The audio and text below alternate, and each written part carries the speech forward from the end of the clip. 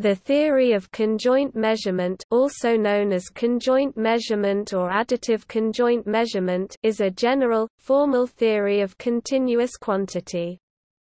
It was independently discovered by the French economist Gérard Debreu (1960) and by the American mathematical psychologist R. Duncan Luce and statistician John Tukey (Luce and Tukey, 1964).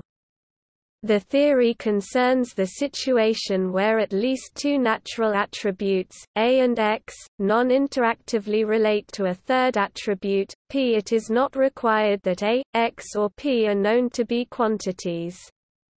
Via specific relations between the levels of P, it can be established that P, A and X are continuous quantities. Hence the theory of conjoint measurement can be used to quantify attributes in empirical circumstances where it is not possible to combine the levels of the attributes using a side-by-side operation or concatenation. The quantification of psychological attributes such as attitudes, cognitive abilities and utility is therefore logically plausible. This means that the scientific measurement of psychological attributes is possible. That is, like physical quantities, a magnitude of a psychological quantity may possibly be expressed as the product of a real number and a unit magnitude. Application of the theory of conjoint measurement in psychology, however, has been limited. It has been argued that this is due to the high level of formal mathematics involved, e.g., Cliff 1992, and that the theory cannot account for the noisy data typically discovered in psychological research, e.g., Perline, Wright and Weiner 1979. It has been argued that the Rasch model is a stochastic variant of the theory of conjoint measurement, e.g., Brogdon 1977, Embretson and Rees 2000, Fisher 1995, Keats 1967, Klein 1998, Scheibelchner 1999. However, this has been disputed, e.g., Karabatzos 2001, Kingdon 2008.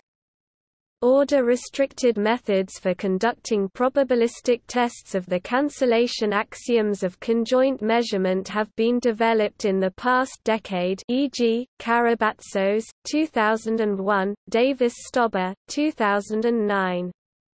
The theory of conjoint measurement is different but related to conjoint analysis, which is a statistical experiments methodology employed in marketing to estimate the parameters of additive utility functions. Different multi-attribute stimuli are presented to respondents, and different methods are used to measure their preferences about the presented stimuli. The coefficients of the utility function are estimated using alternative regression-based tools. Historical overview. In the 1930s, the British Association for the Advancement of Science established the Ferguson Committee to investigate the possibility of psychological attributes being measured scientifically. The British physicist and measurement theorist Norman Robert Campbell was an influential member of the committee. In its final report, Ferguson, al. 1940, Campbell and the committee concluded that because psychological attributes were not capable of sustaining concatenation operations, such attributes could not be continuous quantities. Therefore, they could not be measured scientifically. This had important ramifications for psychology, the most significant of these being the creation in 1946 of the operational theory of measurement by Harvard psychologist Stanley Smith Stevens. Stevens' non-scientific theory of measurement is widely held as definitive in psychology and the behavioral sciences generally. Michel 1999.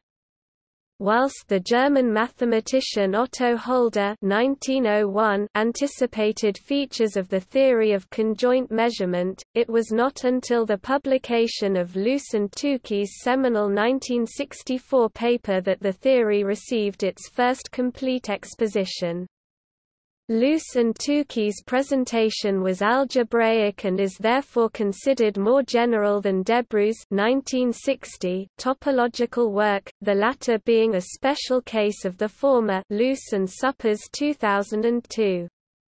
In the first article of the inaugural issue of the Journal of Mathematical Psychology, Luce and Tukey 1964 proved that via the theory of conjoint measurement, attributes not capable of concatenation could be quantified. N. R. Campbell and the Ferguson Committee were thus proven wrong. That a given psychological attribute is a continuous quantity is a logically coherent and empirically testable hypothesis. Appearing in the next issue of the same journal were important papers by Dana Scott 1964, who proposed a hierarchy of cancellation conditions for the indirect testing of the solvability and Archimedean axioms, and David Krantz 1964, who connected the Luce and Tukey work to that of Holder 1901. Work soon focused on extending the theory of conjoint measurement to involve more than just two attributes. Krantz 1968 and Amos Tversky 1967 developed what became known as polynomial conjoint measurement, with Krantz 1968 providing a schema with which to construct conjoint measurement structures of three or more attributes. Later, the theory of conjoint measurement, in its two-variable, polynomial and n-component forms, received a thorough and highly technical treatment with the publication of the first volume of Foundations of Measurement, which Krantz, Luce, Tversky and philosopher Patrick Suppers co-wrote. Krantz et al., 1971. Shortly after the publication of Krantz, et al., 1971, work focused upon developing an error theory for the theory of conjoint measurement.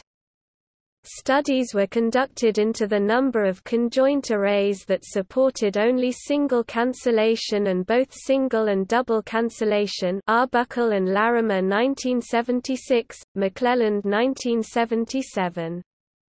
Later enumeration studies focused on polynomial conjoint measurement. Karabatzos and Ulrich 2002, Ulrich and Wilson 1993. These studies found that it is highly unlikely that the axioms of the theory of conjoint measurement are satisfied at random, provided that more than three levels of at least one of the component attributes has been identified. Joel Michel 1988 later identified that the no-test class of tests of the double cancellation axiom was empty. Any instance of double cancellation is thus either an acceptance or a rejection of the axiom. Michel also wrote at this time a non-technical introduction to the theory of conjoint measurement, Michel 1990, which also contained a schema for deriving higher-order cancellation conditions based upon Scott's 1964 work. Using Michel's schema, Ben Richards, Kingdon and Richards, 2007, discovered that some instances of the triple cancellation axiom are incoherent, as they contradict the single cancellation axiom. Moreover, he identified many instances of the triple cancellation which are trivially true if double cancellation is supported. The axioms of the theory of conjoint measurement are not stochastic, and given the ordinal constraints placed on data by the cancellation axioms, order-restricted inference methodology must be used. Iverson and Falmain 1985. George Karabatzos and his associates Karabatzos, 2001, Karabatzos and Xu 2004 developed a Bayesian Markov chain Monte Carlo methodology for psychometric applications. Karabatsos and Ulrich 2002 demonstrated how this framework could be extended to polynomial conjoint structures. Karabatsos 2005 generalized this work with his multi-nominal Dirichlet framework, which enabled the probabilistic testing of many non-stochastic theories of mathematical psychology. More recently, Clinton Davis Stobbe 2009 developed a frequentist framework for order-restricted inference that can also be used to test the cancellation axioms. Perhaps the most notable Kingdon, 2011 use of the theory of conjoint measurement was in the prospect theory proposed by the Israeli-American psychologists Daniel Kahneman and Amos Tversky, Kahneman and Tversky, 1979. Prospect theory was a theory of decision-making under risk and uncertainty which accounted for choice behavior such as the Allais paradox. David Krantz wrote the formal proof to prospect theory using the theory of conjoint measurement. In 2002, Kahneman received the Nobel Memorial Prize in Economics for prospect theory, Birnbaum, 2008.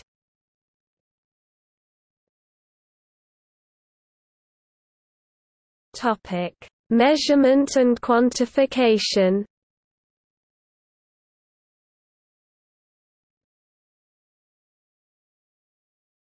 Topic: The classical, standard definition of measurement. In physics and metrology, the standard definition of measurement is the estimation of the ratio between a magnitude of a continuous quantity and a unit magnitude of the same kind. De Boer, 1994–95, Emerson, 2008. For example, the statement, "Peter's hallway is 4 meters long," expresses a measurement of an hitherto unknown length magnitude, the hallway's length, as the ratio of the unit, the meter in this case, to the length of the hallway. The real number 4 is a real number in the strict mathematical sense of this term. For some other quantities, it is easier or has been convention to estimate ratios between attribute differences. Consider temperature, for example. In the familiar everyday instances, temperature is measured using instruments calibrated in either the Fahrenheit or Celsius scales. What are really being measured with such instruments are the magnitudes of temperature differences. For example, Anders Celsius defined the unit of the Celsius scale to be 1/100th of the difference in temperature between the freezing and boiling points of water at sea level. A midday temperature measurement of 20 degrees Celsius is simply the ratio of the Celsius unit to the midday temperature. Formally expressed, a scientific measurement is Q equals R times Q. Display style Q equals R times Q, where Q is the magnitude of the quantity, R is a real number, and Q is a unit magnitude of the same kind.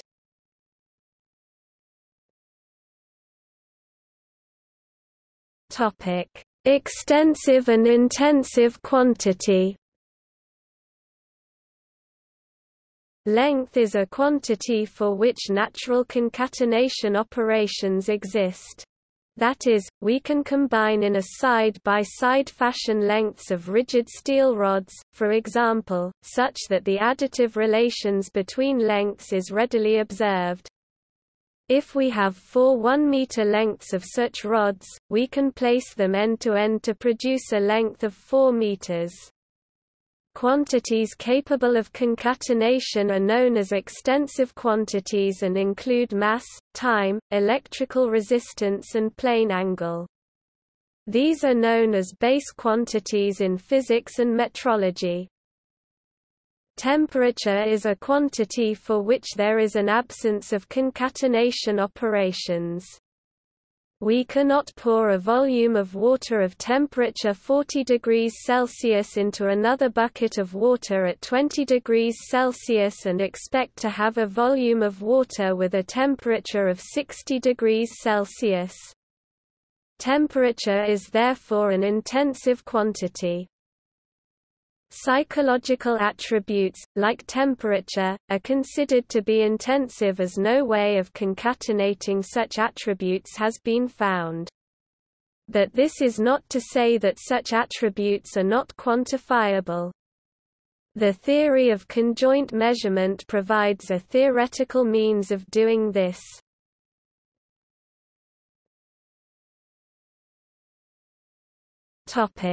Theory. Consider two natural attributes A, and X. It is not known that either A or X is a continuous quantity, or that both of them are. Let A, B, and C represent three independent, identifiable levels of A, and let X, Y and Z represent three independent, identifiable levels of X. A third attribute, P, consists of the 9 ordered pairs of levels of A and X, that is, A, X, B, Y, C, Z. See Figure 1. The quantification of A, X and P depends upon the behavior of the relation holding upon the levels of P. These relations are presented as axioms in the theory of conjoint measurement.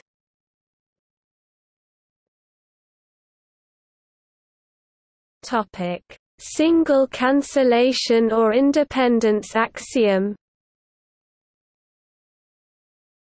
The single cancellation axiom is as follows. The relation upon P satisfies single cancellation if and only if for all A and B in A, and X in X, A, X greater than B, X is implied for every W in X such that A, W greater than B, W. Similarly, for all X and Y in X and are in A, X greater than A, Y is implied for every D in A such that D, X greater than D, Y. What this means is that if any two levels, A, B, are ordered, then this order holds irrespective of each and every level of X. The same holds for any two levels, X and Y of X with respect to each and every level of A. Single cancellation is so called because a single common factor of two levels of P cancel out to leave the same ordinal relationship holding on the remaining elements. For example, A cancels out of the inequality A, X greater than A, Y as it is common to both sides, leaving X greater than Y. Krantz, al. 1971 originally called this axiom independence, as the ordinal relation between two levels of an attribute is independent of any and all levels of the other attribute. However, given that the term independence causes confusion with statistical concepts of independence, single cancellation is the preferable term. Figure 1 is a graphical representation of one instance of single cancellation. Satisfaction of the single cancellation axiom is necessary, but not sufficient, for the quantification of attributes A and X. It only demonstrates that the levels of A, X and P are ordered. Informally, single cancellation does not sufficiently constrain the order upon the levels of P to quantify A and X. For example, consider the ordered pairs A, X, B, X, and B, Y. If single cancellation holds, then A, X greater than B, X and B, X greater than B, Y. Hence via transitivity A, X greater than B, Y.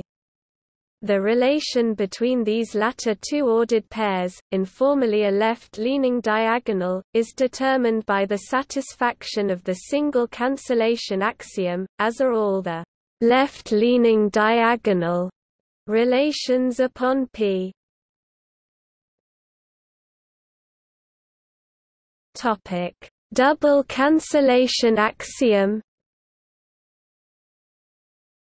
Single cancellation does not determine the order of the right-leaning diagonal relations upon P, even though by transitivity and single cancellation it was established that a x greater than b y, the relationship between a y and b x remains undetermined.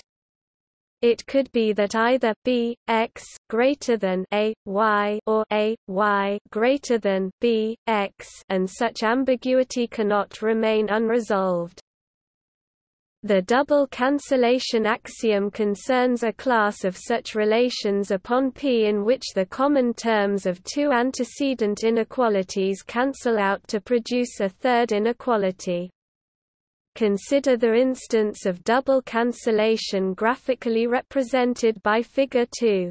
The antecedent inequalities of this particular instance of double cancellation are a y greater than b x display style a y greater than b x and b z greater than c y display style b z greater than c y, given that a y greater than b x display style a y greater than b x is true if and only if a plus y greater than b plus x display style a plus y b plus x and b z greater than c y display style b z greater than c y is true if and only if b plus z greater than c plus y display style b plus z c plus y. It follows that a plus y plus b plus z greater than b plus x plus c plus y display style a plus y plus b plus z b plus x plus c plus y. Cancelling the common terms results in a z greater than c x display style a z greater than c x. Hence, double cancellation can only obtain when a and x are quantities. Double cancellation is satisfied if and only if the consequent inequality does not contradict the antecedent inequalities.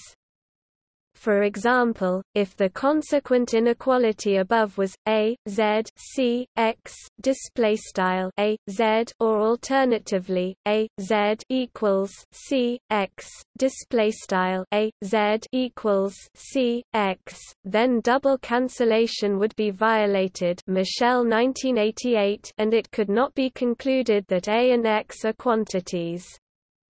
Double cancellation concerns the behavior of the right-leaning diagonal relations on P, as these are not logically entailed by single cancellation. Michel 2009 discovered that when the levels of A and X approach infinity, then the number of right-leaning diagonal relations is half of the number of total relations upon P. Hence, if A and X are quantities, half of the number of relations upon P are due to ordinal relations relations upon A and X, and half are due to additive relations upon A and X. Michel 2009.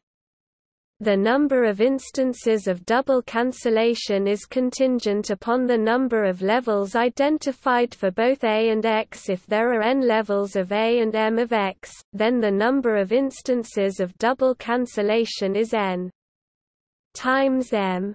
Therefore, if n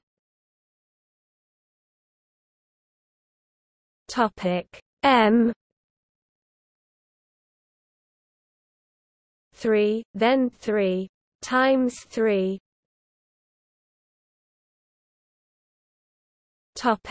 6 times 6 36 instances in total of double cancellation. However, all but 6 of these instances are trivially true if single cancellation is true, and if any one of these 6 instances is true, then all of them are true. One such instance is that shown in Figure 2. Michel 1988 calls this a loose Tukey instance of double cancellation. If single cancellation has been tested upon a set of data first and is established, then only the loose Tukey instances of double cancellation need to be tested. For n levels of A and m of X, the number of loose Tukey double cancellation instances is n 3 display style tBanom n 3 m 3 display style tBanom m 3. For example, if n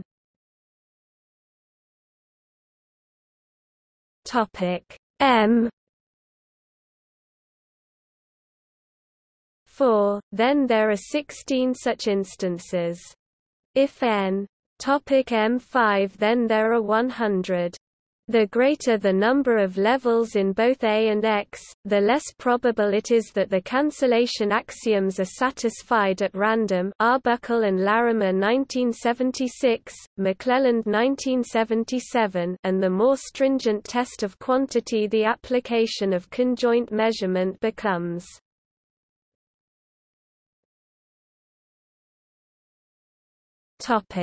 Solvability and Archimedean axioms. The single and double cancellation axioms by themselves are not sufficient to establish continuous quantity. Other conditions must also be introduced to ensure continuity. These are the solvability and Archimedean conditions. Solvability means that for any three elements of A, B, X and Y, the fourth exists such that the equation AX equals BY is solved, hence the name of the condition. Solvability essentially is the requirement that each level P has an element in A and an element in X. Solvability reveals something about the levels of A and X. They are either dense like the real numbers or equally spaced like the integers. Krantz al. 1971. The Archimedean condition is as follows. Let I be a set of consecutive integers, either finite or infinite, positive or negative. The levels of A form a standard sequence if and only if there exists X and Y in X where X does not equal Y, and for all integers I and I plus 1 in I X equals I plus 1 Y. Display style I X equals I plus 1 Y. What this basically means is that if X is greater than Y, for example, there are levels of A which can be found which makes two relevant ordered pairs, the levels of P, equal. The Archimedean condition argues that there is no infinitely greatest level of P, and so hence there is no greatest level of either A or X. This condition is a definition of continuity given by the ancient Greek mathematician Archimedes, whom wrote that further, of unequal lines, unequal surfaces, and unequal solids, the greater exceeds the less by such a magnitude as, when added to itself, can be made to exceed any assigned magnitude among those which are comparable with one another. On the Sphere and Cylinder, Book 1, Assumption 5. Archimedes recognized that for any two magnitudes of a continuous quantity, one being lesser than the other, the lesser could be multiplied by a whole number such that it equaled the greater magnitude. Euclid stated the Archimedean condition as an axiom in Book V of the Elements, in which Euclid presented his theory of continuous quantity and measurement. As they involve infinitistic concepts, the solvability and Archimedean axioms are not amenable to direct testing in any finite empirical situation. But this does not entail that these axioms cannot be empirically tested at all. Scott's 1964 finite set of cancellation conditions can be used to indirectly test these axioms, the extent of such testing being empirically determined. For example, if both A and X possess three levels, the highest-order cancellation axiom within Scott's 1964 hierarchy that indirectly tests solvability and Archimedean S is double cancellation. With four levels it is triple cancellation, Figure 3. If such tests are satisfied, the construction of standard sequences in differences upon A and X are possible. Hence these attributes may be dense as per the real numbers or equally spaced as per the integers. Krantz et al., 1971. In other words, A and X are continuous quantities.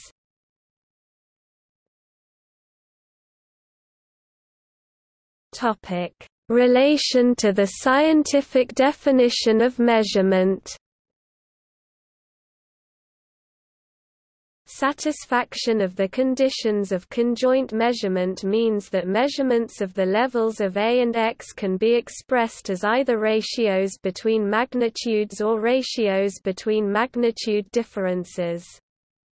It is most commonly interpreted as the latter, given that most behavioral scientists consider that their tests and surveys measure attributes on so-called interval scales. Klein 1998. That is, they believe tests do not identify absolute zero levels of psychological attributes. Formally, if P, A and X form an additive conjoint structure, then there exist functions from A and X into the real numbers such that for A and B in A and X and Y in X, A X B Y phi A plus phi X phi A B plus phi X Y. Display style A X sucsim B Y IFF varphi underscore A plus varphi underscore X geqslant varphi underscore A B plus varphi underscore X Y.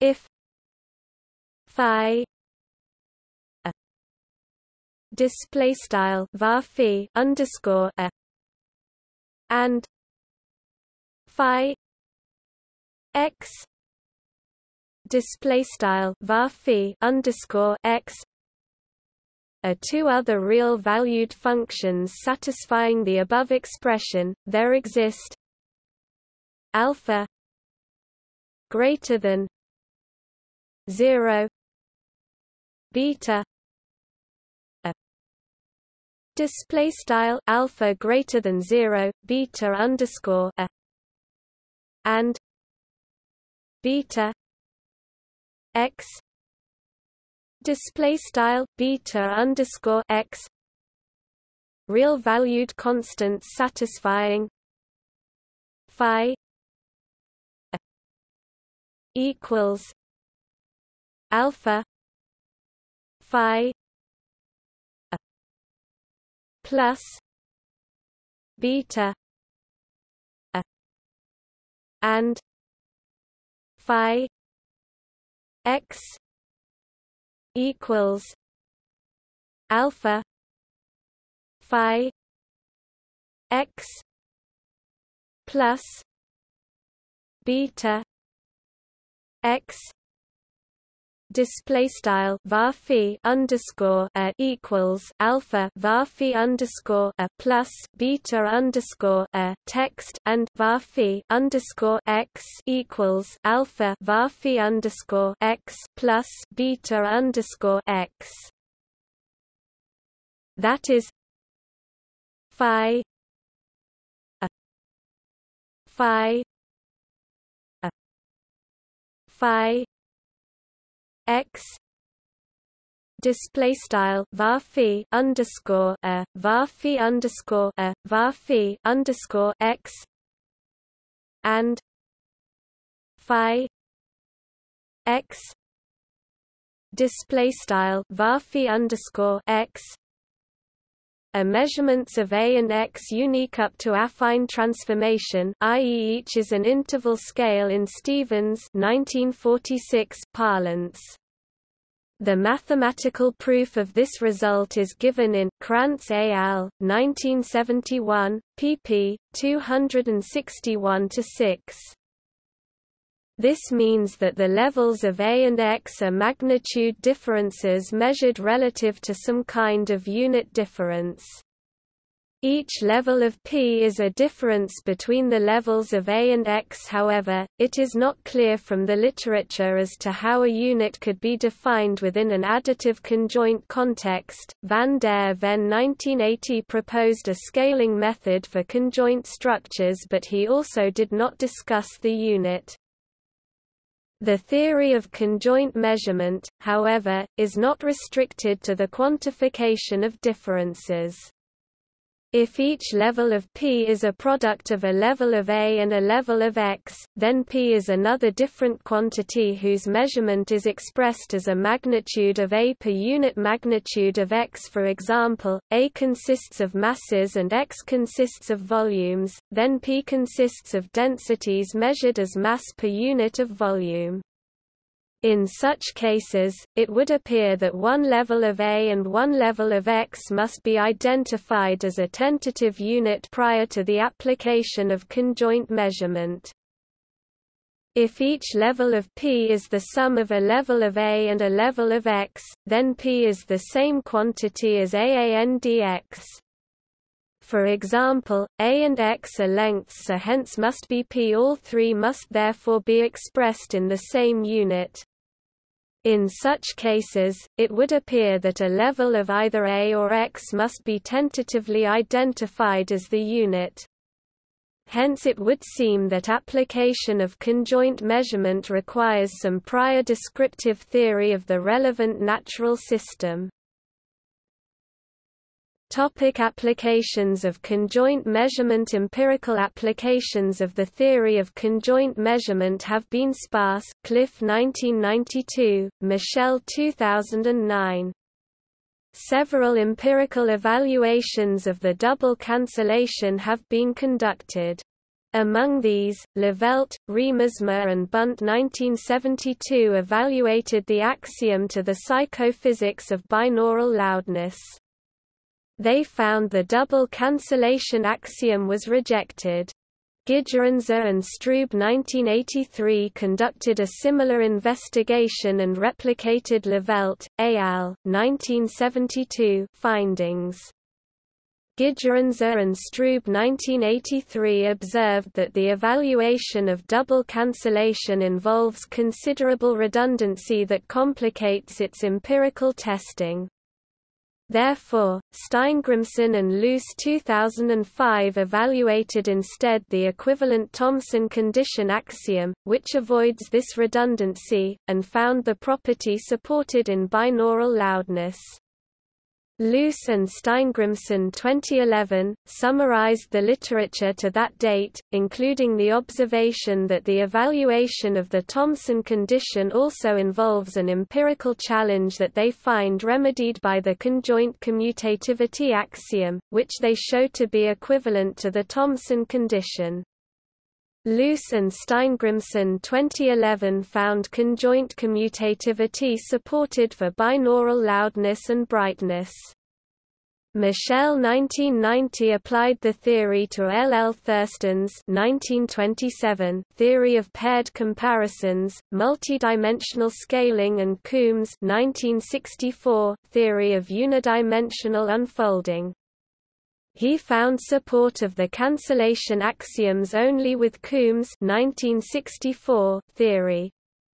However, the statistical techniques employed by Michel 1990 in testing Thurston's theory and multidimensional scaling did not take into consideration the ordinal constraints imposed by the cancellation axioms. Van der Linden 1994, Johnson 2001, Kingdon 2006, Michel 1994, and Sherman 1993 tested the cancellation axioms upon the interstimulus midpoint orders obtained by the use of Coombs' 1964 theory of unidimensional unfolding. Coombs' theory in all three studies was applied to a set of 6 statements. These authors found that the axioms were satisfied, however, these were applications biased towards a positive result. With 6 stimuli, the probability of an interstimulus midpoint order satisfying the double cancellation axioms at random is 0.5874. Michel, 1994. This is not an unlikely event. Kingdon and Richards 2007 employed 8 statements and found the interstimulus midpoint orders rejected the double cancellation condition. Perline, Wright and Weiner 1979 applied conjoint measurement to item response data to a convict parole questionnaire and to intelligence test data gathered from Danish troops. They found considerable violation of the cancellation axioms in the parole questionnaire data, but not in the intelligence test data. Moreover, they recorded the supposed no-test instances of double cancellation. Interpreting these correctly as instances in support of double cancellation, Michel, 1988, the results of Perline, Wright and Weiner 1979 are better than what they believed. Stankov and Cregan 1993 applied conjoint measurement to performance on sequence completion tasks. The columns of their conjoint arrays X were defined by the demand placed upon working memory capacity through increasing numbers of working memory place keepers in lattice series completion tasks. The rows were defined by levels of motivation A, which consisted in different amount of times available for completing the test.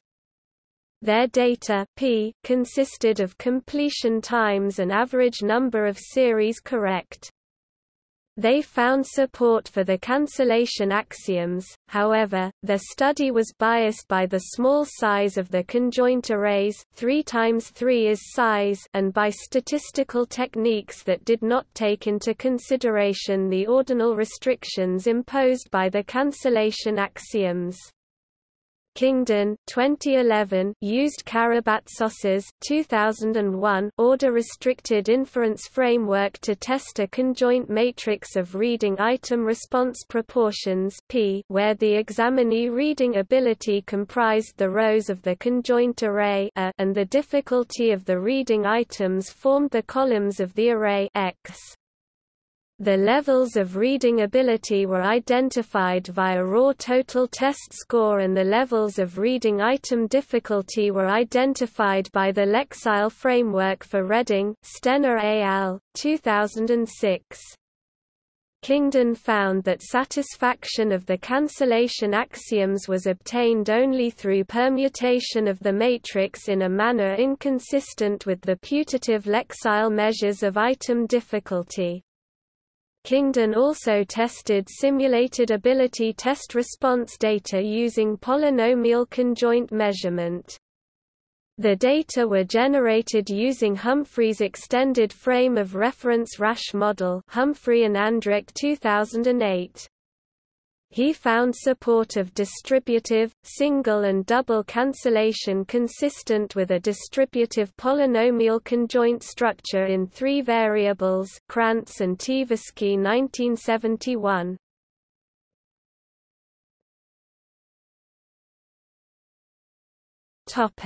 See also: Item response theory.